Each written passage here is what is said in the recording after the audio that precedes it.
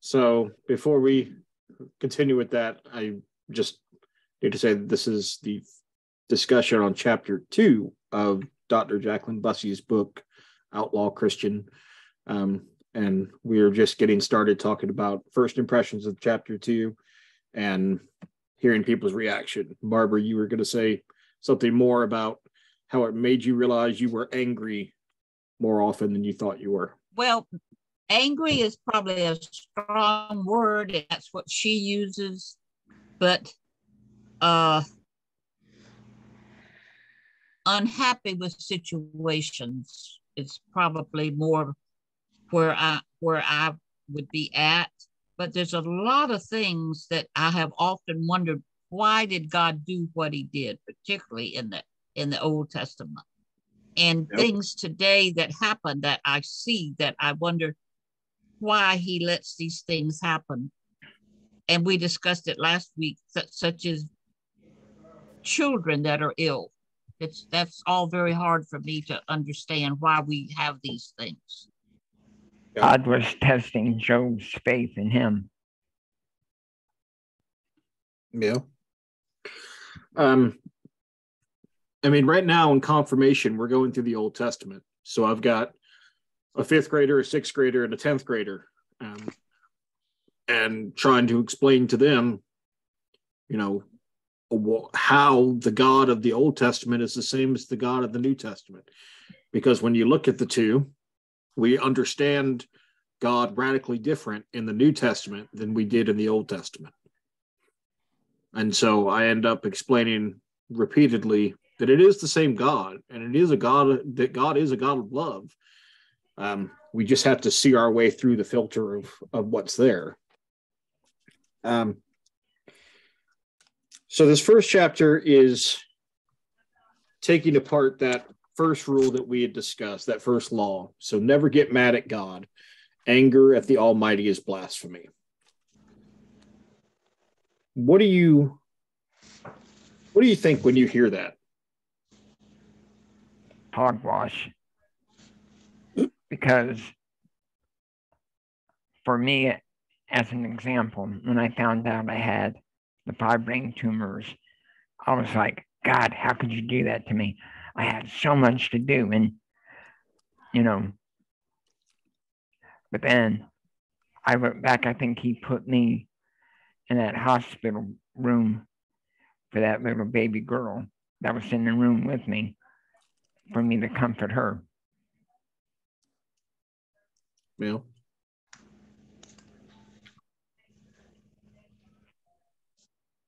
So Stephen's in a better place than we are, or some of us are. Who's ever been taught that you should never get mad at God? I don't know.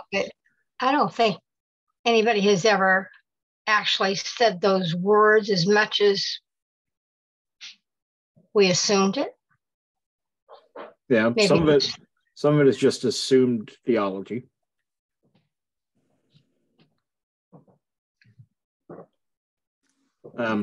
It also depends on your tradition, right? Because Rosie raised her hand because having been raised in the Pentecostal holiness tradition, it's very much a factor there, is that you cannot and should not get mad at God, because God always wants the best for you, and how dare you get mad at him?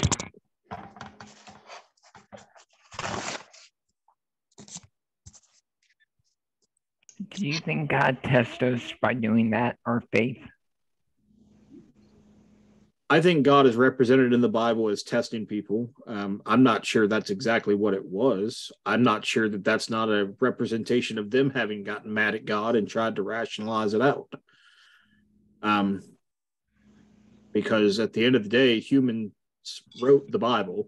They were inspired by the Holy Spirit, but our own stuff ends up in the Bible quite often.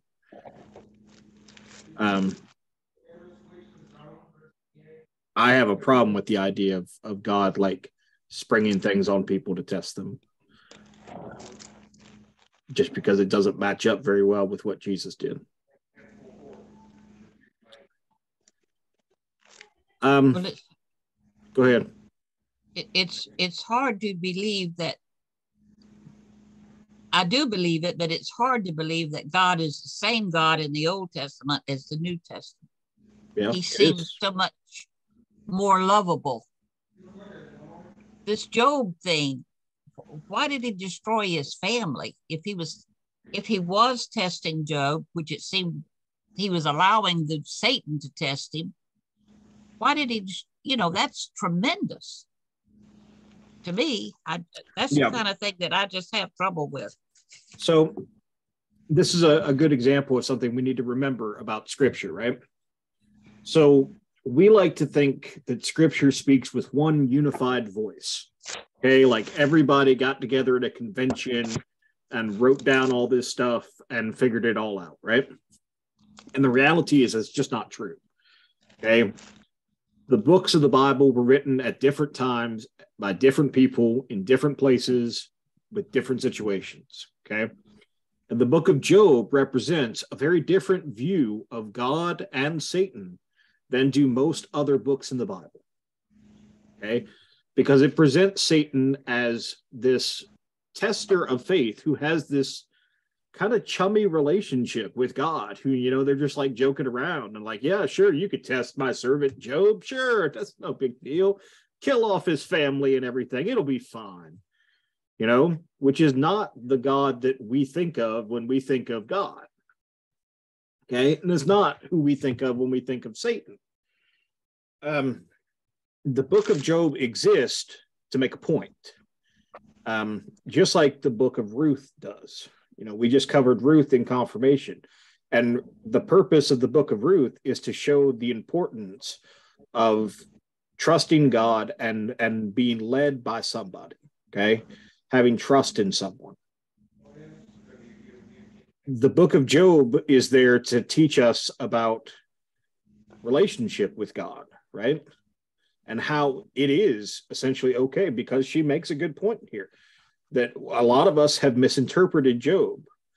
Somehow we came out with this idea of patient Job who waits for God to relent and everything. And that's, if you read the book, that's not what Job does.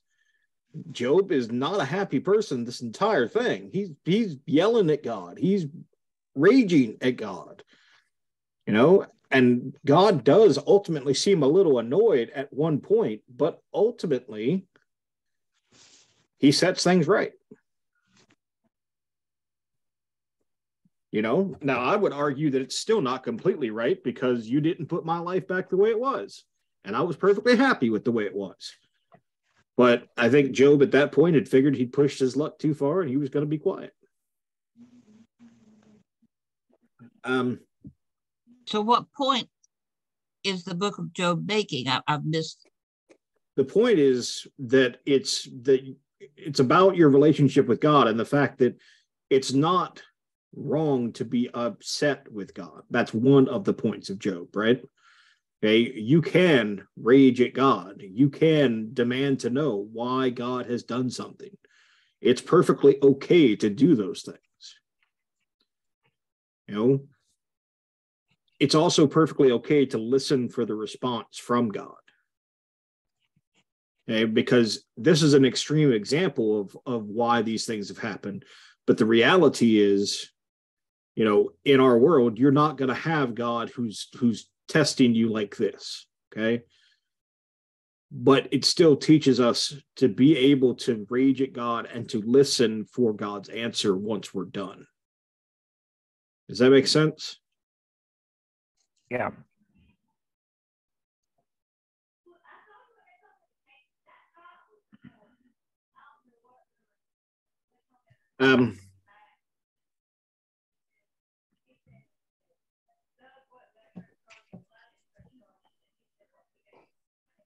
See. So if you look at page 17, she talks about, in the second paragraph there, she says, these worries frighten me for sure, but they no longer clutch me in their stranglehold of silence and secrecy the way they once did. Why not? Because something frightens me far more. Living a life of faith that is fake and inauthentic. Silence, like every form of dishonesty, is life-destroying. I'm scared to death of getting to the end of my life and discovering that my faith was a charade and something I never really owned, like my dad's leased car that disappeared back to the dealer's lot one day when he could no longer afford the payments. In my experience, only faith that is unafraid to ask the toughest questions can survive the toughest times. So I bring that up because a lot of people look at pastors and think, oh, you know, you must have to have like really good faith to be a pastor, right? I mean, surely they test you on that kind of thing and you know, verify that you're a great and faithful person and this, that, and the other, right? And in a way they do, right? They, you know, that's part of the candidacy process. So they want to know about your faith journey as you come into the entrance process. They want to hear how you've grown when you go through the second meeting with them, which is endorsement. And then when you get there for approval, which is the last step of candidacy, you have to be able to articulate a Lutheran theology that you truly believe, that you see in your life, right?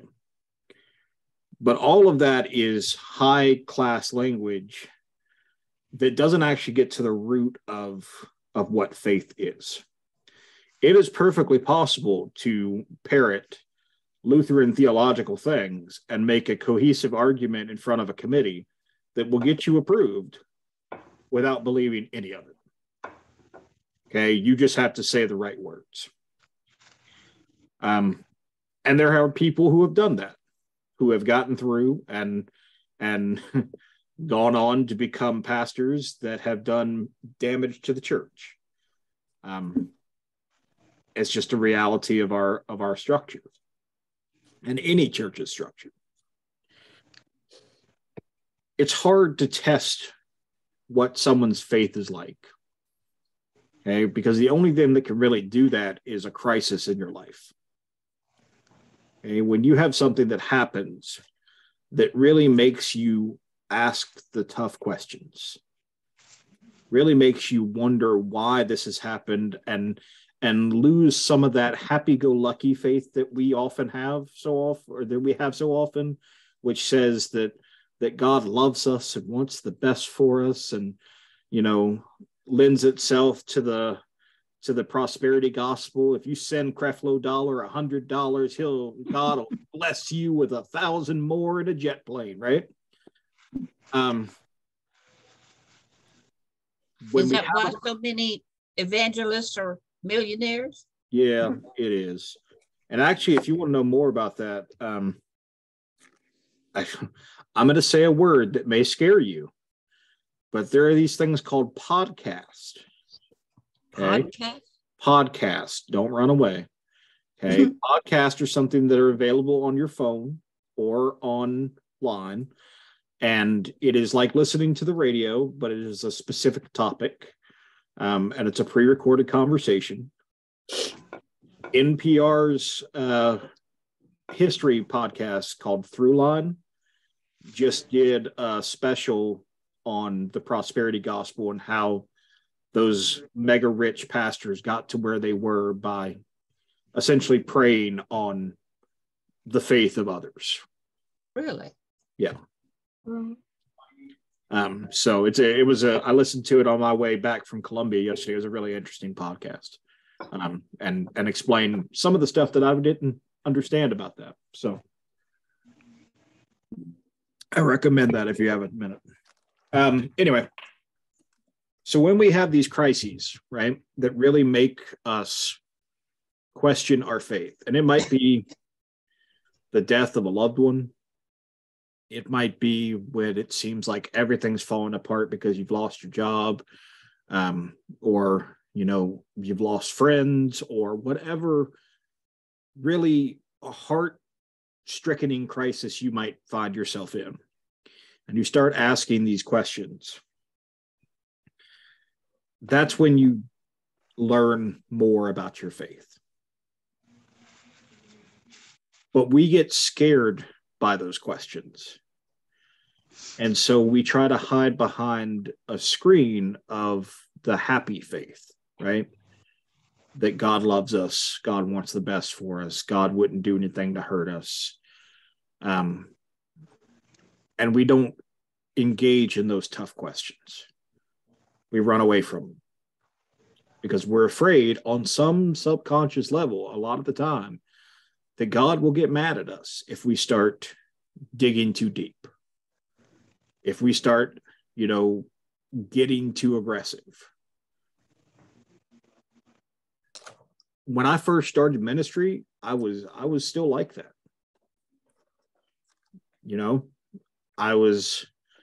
I can see it in my sermons and stuff. I wouldn't ask those hard questions a lot of the time because, I'm still new to this and I'm trying to get in the groove, and I want to carry these people with me and help them hear God's grace and good news and God's love and all this. And if I get in there and start asking hard questions, they're not going to like me and, the whole 9 yards, right? I've come past that now, partly as a result of all the deaths that we've had between the congregations and having to do funeral upon funeral upon funeral, that had me asking those hard questions. Partly because of dealing with people who have sudden illnesses that are just, there's no other way to describe them, but unfair. Because, these are people who have given their whole lives over to something, and now all of a sudden they're being attacked by something, and it's just not fair. People who have conditions that have degraded what they're able to do, and who I get to sit with as they try to reason that out and figure out how that's going to change their worship experience and what they offer to the church and things like that. All those things with the way that I care about you all affect me too, and make me ask of those hard questions as well, which is why I've said before, if you ever walk into one of the churches and you hear somebody in the sanctuary shouting, don't come in, because that's probably me having it out with God. Because it happens. Sometimes that's just the way I feel. Sometimes I just have to go in there and demand to know why this is happening. Why would you do this to this person? Why would you allow this to happen? Why would you not let somebody have the ability to fix this? And honestly, because of that, because of asking those questions over the last few years, my faith has gotten stronger. You would think the opposite would be true, or at least we're conditioned to think the opposite would be true. We almost think that if we demand to know things of God and if we argue with God, that we're going to end up with a lesser faith, not believing in God. But the reality is, if you truly do have those arguments with God and then listen for the answers and are open to hear what God is saying and see what God is doing, then it does strengthen your faith, because you see the problem, but you also see the response. Does that make sense? Yeah. Mm-hmm. Yes.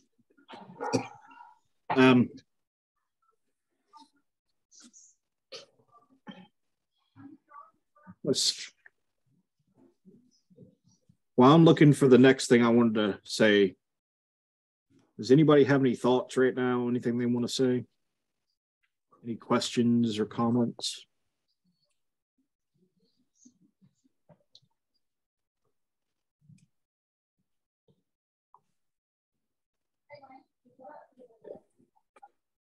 All right. So flip over to page 18 if you're able to look at it.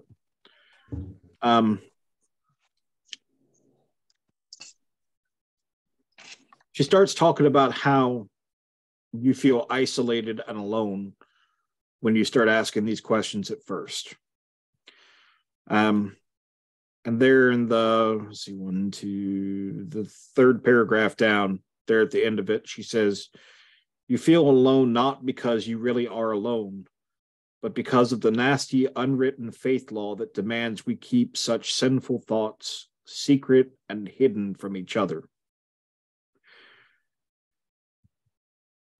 Do y'all remember me ever sharing with you that I went to bishop school years ago? So Yeah. if you don't remember, bishop school is something that I think they still do. I don't know. So many things have ended over the last few years that I couldn't tell you anymore. But Region 9 in particular, which is is the region we're in and includes Virginia, North Carolina, South Carolina, Georgia, Mississippi, Alabama, Tennessee, North Carolina, if I didn't say that one, and then the Florida Bahamas. So it's a really large region, okay?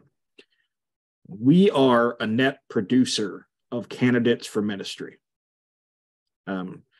which means that for a long time, before they changed how the call process was done, we typically produced more people who went to seminary and got their MDiv or their MAR and became either pastors or deacons than did any other region in the church. Okay. And so a lot of our candidates did not stay here. They got sent to like Region 1, which is the Pacific Northwest, where they have a hard time finding candidates, or they got sent to Region 3, which is the Midwest, especially the upper Midwest.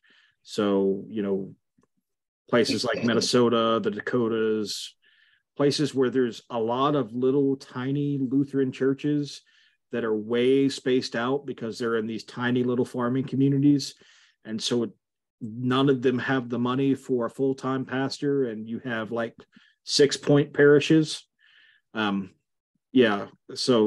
that kind of thing, right? But we would do a thing called bishop school every few years because we were a net producer of candidates. And so they wanted to start identifying candidates early.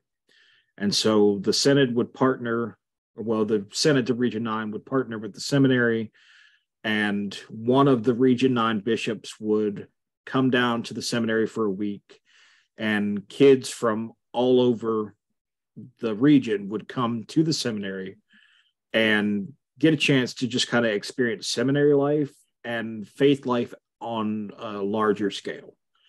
So we were based out of the seminary, but we got to sit in on some seminary classes. Unfortunately, both those professors retired before I made it to the seminary, but whatever. That's how long it took for me to get there. And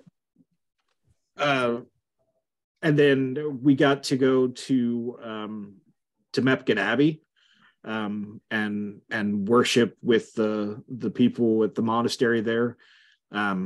They did not tell me going in that they were vegetarian, so I was very unhappy with my salad. But whatever. We got to go downtown Charleston and go to St. Matthew's and St. John's and tour those churches since they're so historic and important. And we just all kinds of things, right? So like the next to last night, I remember us having a worship service in Christ Chapel. And it was a really kind of emotional service. And it had been very much a discipleship themed service. And basically they were asking the question, are you going to answer the call? If you really feel it, are you going to answer the call? And I remember that after the worship service, most people didn't leave. They kind of hung around the chapel and just kind of soaked it in. And then that started leading to some conversations. And then people started getting a little upset, and there's a lot of doubts, and are you hearing a call, and just the whole 9 yards, right? Because they're putting a good bit of pressure on teenagers who already have a lot going on at that point. I mean, remember, this is the generation that got to witness 9/11 from our classrooms, right? So it wasn't exactly a great time to do that. But I remember standing in the pulpit in the chapel and thinking out loud to a couple of my friends that I just did not see a path forward where I would actually be able to become a pastor. Okay. And that was for 2 reasons. One, it was because I didn't think my faith was strong enough. Okay. 2, because I couldn't see a way that I would ever have the money to pay. Okay. Because they had been very upfront with us about what the price of seminary was, and even back then it wasn't cheap. It got worse before I got there, but they were very upfront about what the price was, and the seminary was very upfront about the fact that there weren't a lot in the way of scholarships. And back then, they were telling you were going to have to take loans, and you were going to have to take big loans, because then student loans were the answer to everything. Which is why so many people are in trouble now with debt. And I remember the friends that I had were like, "Oh no, you're gonna be fine. I'm gonna come to your ordination. It's gonna be here, and it's gonna be great, and everything's gonna be fine, and this, that, and the other." And I don't think any of them ever got ordained. I don't know. I'd have to go back and look. Certainly none of them came to my ordination. But that was also during COVID time. So nobody was able to come to my ordination. Except Bonnie. Bonnie got to go. And Cheryl. Yeah, and Cheryl. But it took a really long time to get past that feeling of my faith not being worthy enough, right? Like not having a strong enough faith. And a lot of it was because I was doing the things she describes in here. I felt alone. I felt like, I was the only one dealing with this kind of crisis, which is ridiculous because everybody deals with it. And I felt like I couldn't really engage in a real conversation with God because, how do you bring up your insignificant issues to the Almighty? Why do you expect that God's got to pay you any attention or care, right? And I struggled with that for a really long time. Even once I finally got to the point where I was willing to say the words, "I think I want to go to seminary," to Rosie, of all people, I expected her to laugh at me. I expected the pastor at Trinity, when I told him, to laugh at me. To be fair, some people did, and probably still would. But, they saw something in me that I didn't see, right? So when we're going through these crises of faith, there's one thing that she doesn't cover very well in here, and that's the fact that, we're not alone. Other people have experienced these as well, okay?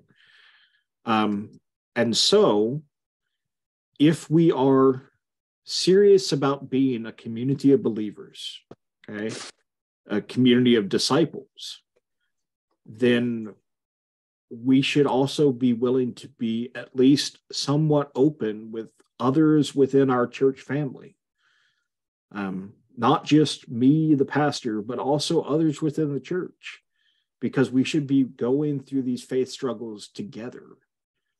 That's part of what God instituted the church for, was to be an element of mutual support for people who call themselves disciples.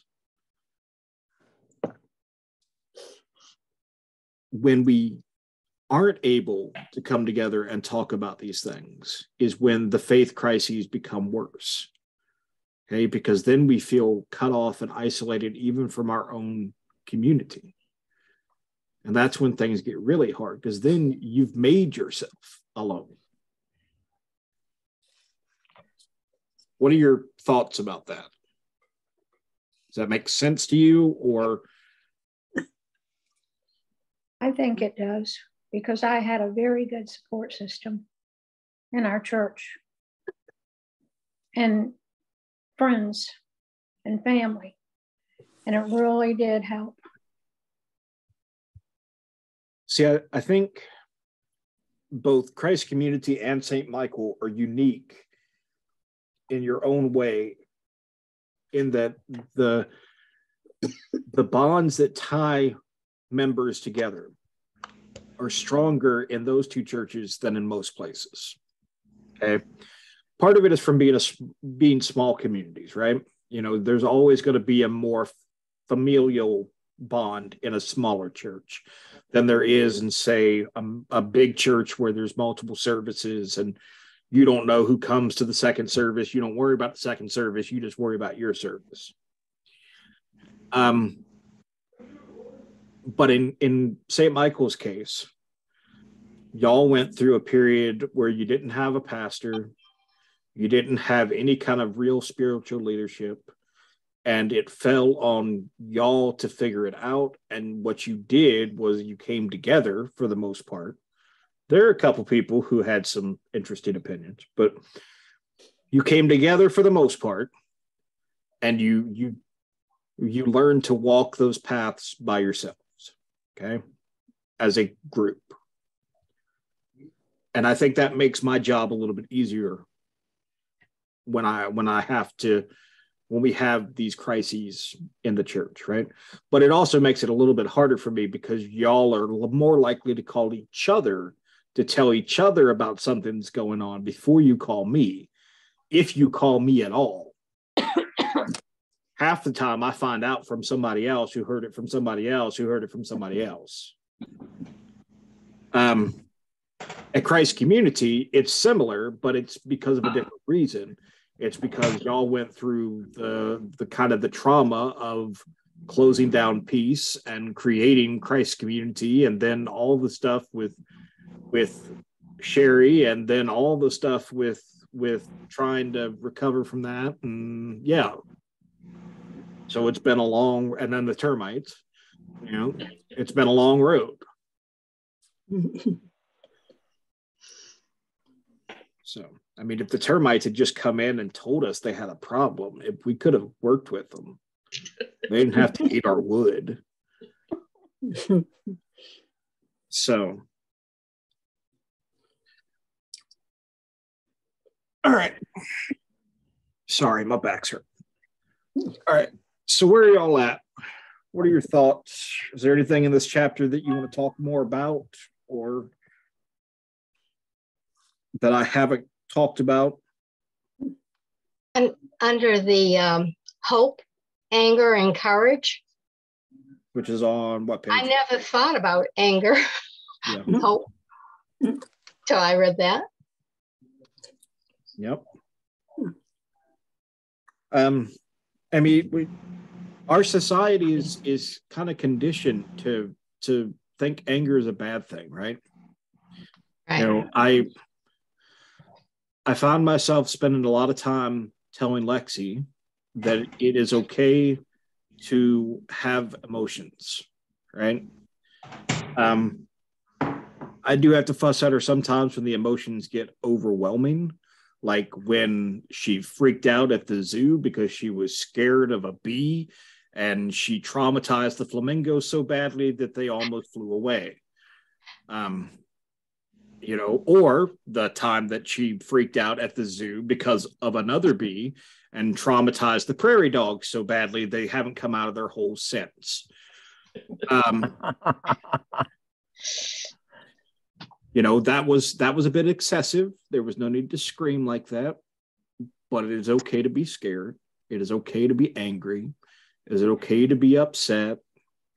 You know, we tend to, as a society, try to force people not to feel the way they feel or to hide the way they feel if it's something we've categorized as a negative emotion.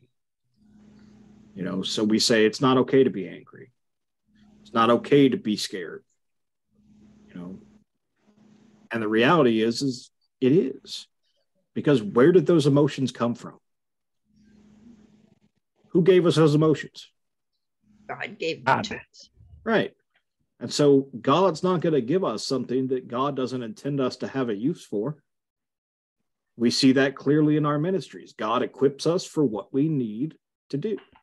And so God has given us those emotions. So clearly God intends us to use those emotions, even when they're directed back at God.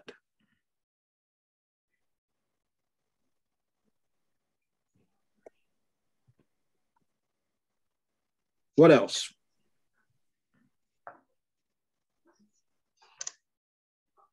Well, what about the anger as honesty? Yeah.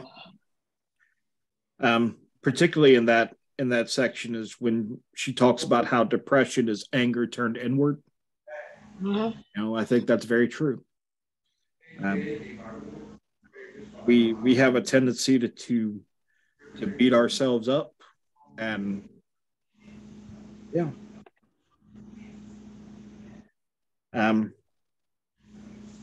It's okay to be honest. It's okay to be angry. Let it out. You'll feel better. You know?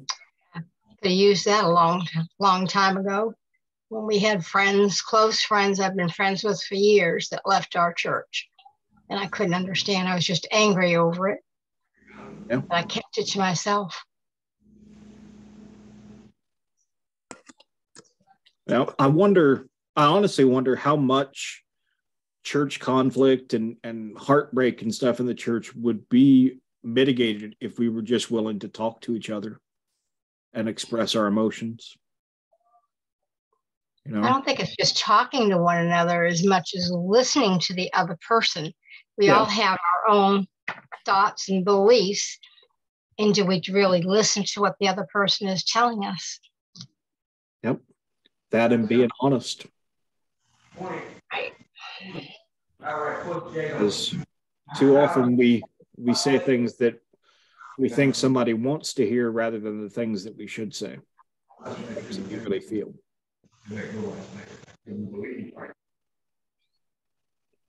And she's right at the bottom of page 22. She says that God wants to know everything that is really going on with you, all your deepest thoughts and fears and idiosyncrasies and worries.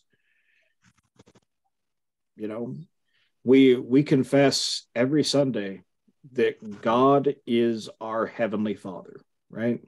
We say it in the creeds. We say it in the Lord's Prayer.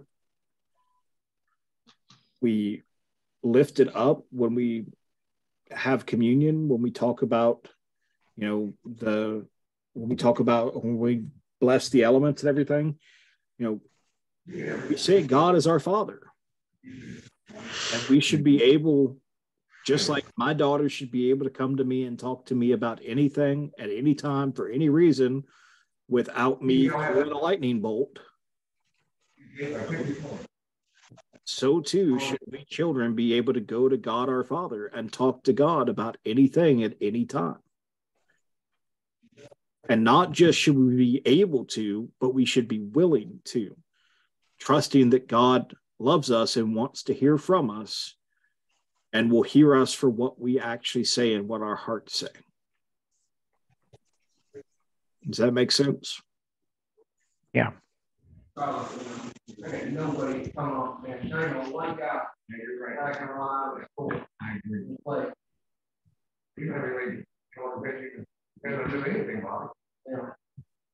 Hey, Jacqueline. There, I was going to ask if you could mute for a second.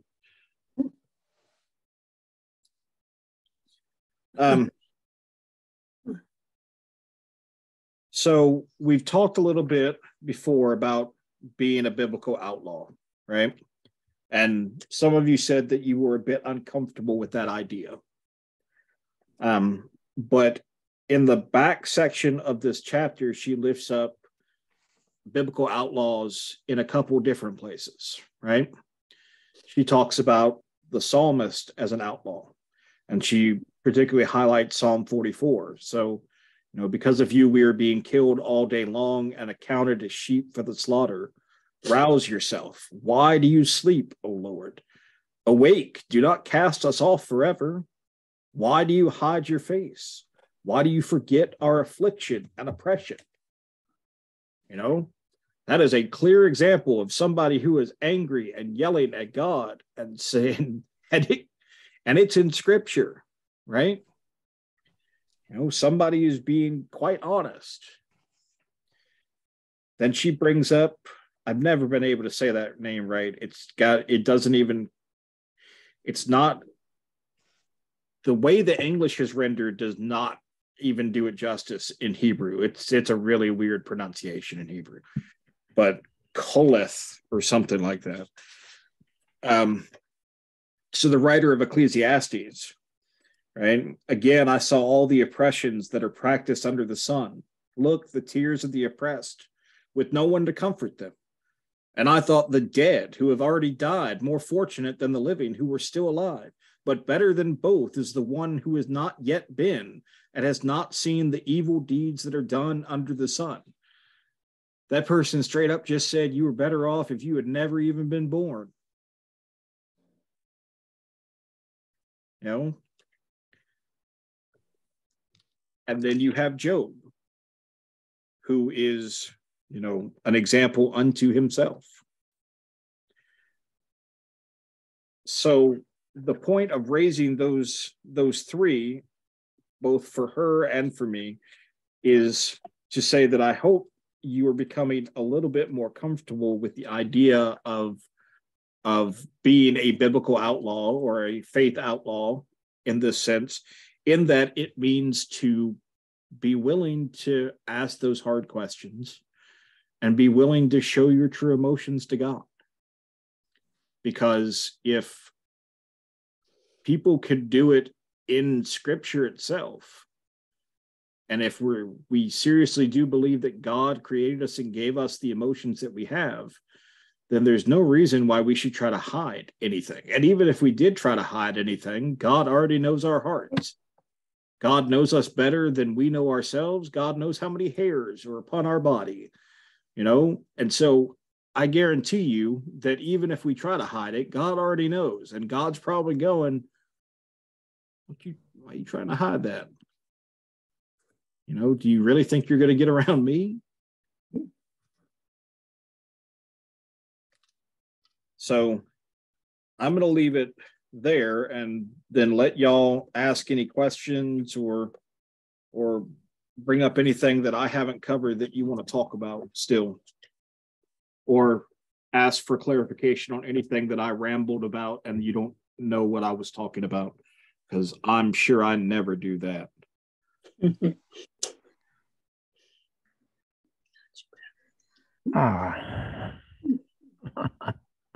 Well, I've often thought, and I do believe that God knows what's going on in my life. And I've often thought that he knows what I'm thinking.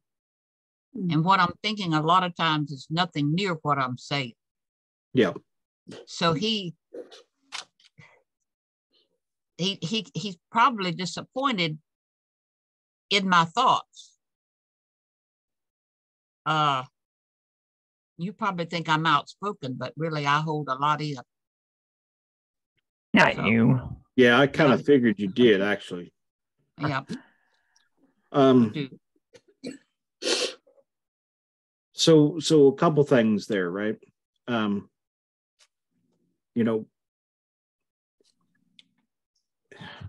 I think that God does know our hearts, just like we said, okay? But I think sometimes that can become an excuse for us, okay? We almost get to a point where we say, oh, God knows what's going on with us. God knows our hearts. So I don't need to say this out loud. I don't need to bring this up in a prayer. God knows. God will take care of it. God knows. God knows how I'm feeling.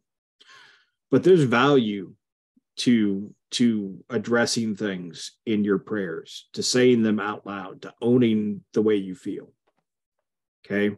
Because it makes you think, it makes you curious, and it makes you listen for that response from God.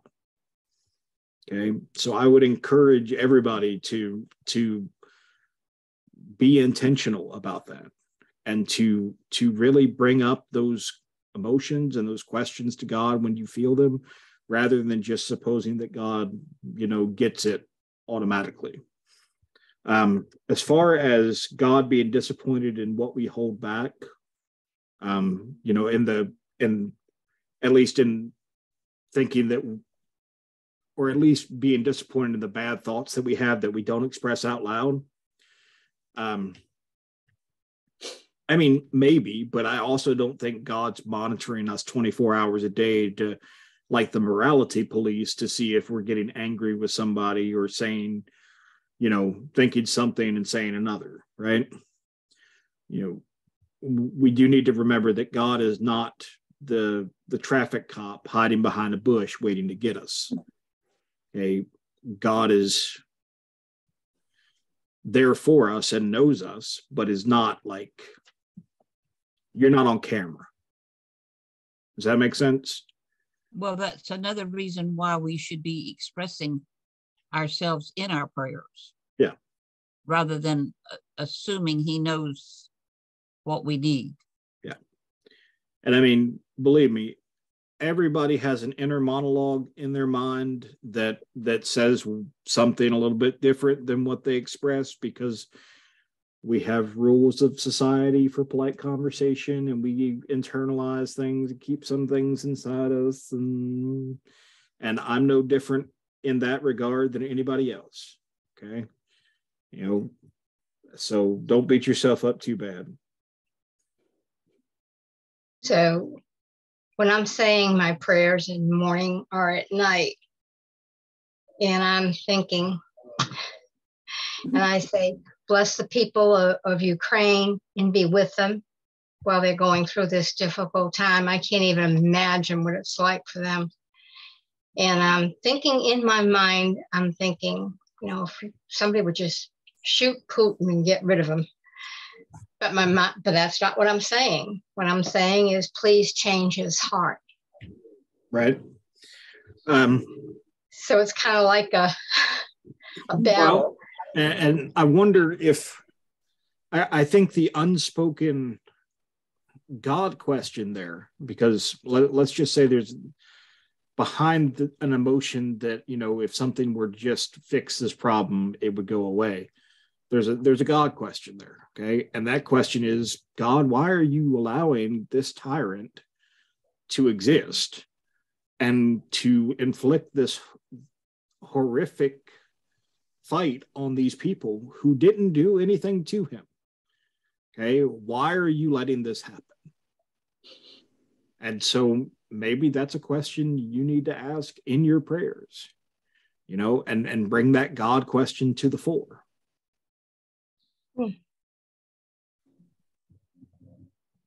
Well, I have problems dealing with the term God lets this happen. Right. Go ahead. I don't want to interrupt you. Well, I really don't know what I'm trying to say, but I believe right or wrong, I believe he lets these things happen when he could stop. So that leads me to feel, why did you let this thing happen? Right. Which leads to anger, to the anger that is in this Outlaw Christian book, whatever this title is. Outlaw Christian, I guess. Outlaw Christian. Well, I think there's nothing wrong with that anger, though, because it is just the simple reality of the world that God is good. And God is all powerful and created the world. So if God wanted to, God could snap his fingers and all hurting and suffering and sin and everything else would fall away. And so it's a legitimate question and a legitimate anger to ask why God hasn't done that already. It's one that I ask whenever something upsetting happens to one of you all, or whenever I have something going on in my life that I can't understand. Why? How long, O Lord? You know, you sent Jesus to show us a way of coexisting. Well, we obviously have not coexisted very well. So how much longer is this charade going to go on? What else? Your back is an example. Why is he letting your back hurt like that when you're trying to serve him? That's a good example. Well, and there's more examples than that. You know, the person who taught me confirmation when I was in middle school, you know, when I got ordained, I got access to the clergy directory. And so I looked her up and found out she had died 2 years after I moved down to Andrews of cancer. You know, she was serving God and she just was gone. You know, and so that's definitely a why did this happen kind of thing. I guess the point of what Jacqueline Bussie is saying here is running from those questions and running from that anger that it generates is the wrong approach. You know, it's okay to have one of those complicated relationships with God, okay? Because if we truly believe, as Luther taught us, that we are saved by grace through faith, then having a complicated relationship with God is not going to keep us from salvation. We've already gotten that, okay? But it is going to leave us with a list of questions to ask God when we get there.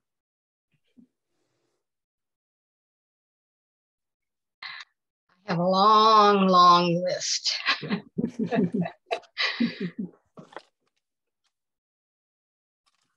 What other thoughts do you have?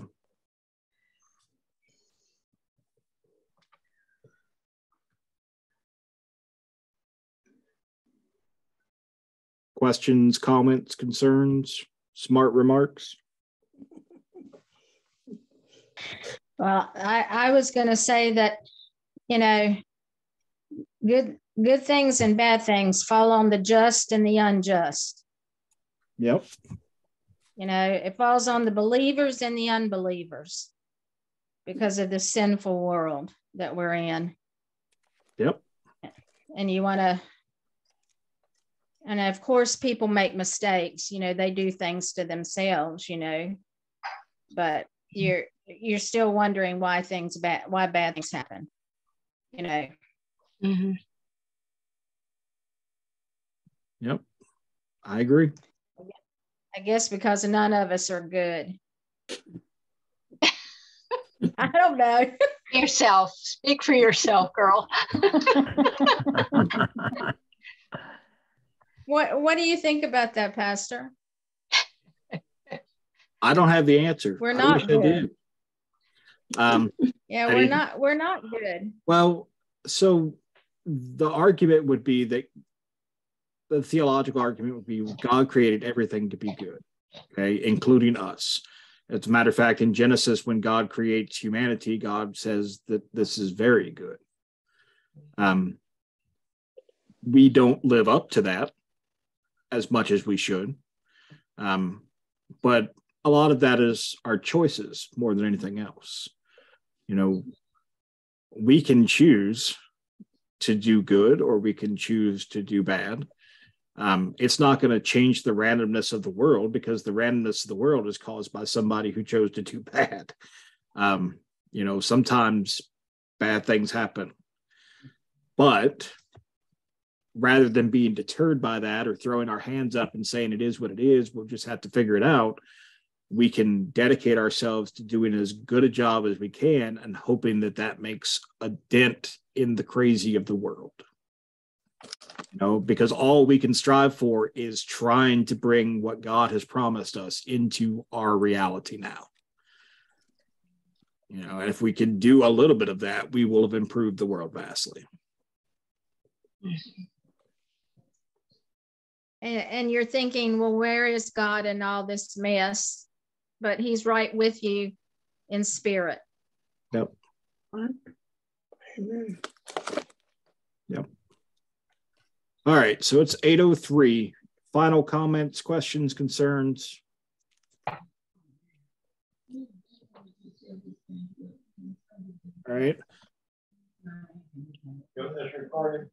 John, are you up for a phone call after this?